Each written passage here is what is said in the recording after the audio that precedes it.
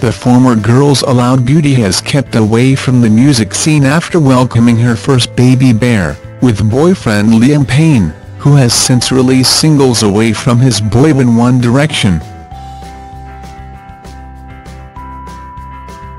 But fans can now rejoice that the parachute singer herself is officially back in the studio, to craft some new tunes for her legion of fans.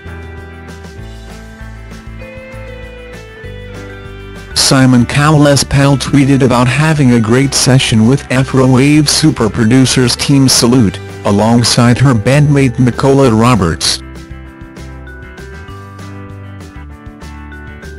Writing in front of her 6.4 million followers, the brunette stunner wrote, "Thank you for a great session.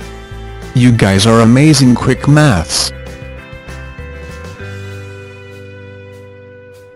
Fans went into meltdown at the news, with one writing, "You disappear for ages then come back and casually mention you've been in the studio? Excuse me." Well, a second gushed, "ASDFGHJK is coming. I am so excited," and a third simply wrote, "I'm so excited RN." Nicola had previously opened up on writing music for Cheryl, telling The Sun, "I'm writing for Cheryl, and also for myself. Hopefully those songs are good enough to make it out into the world."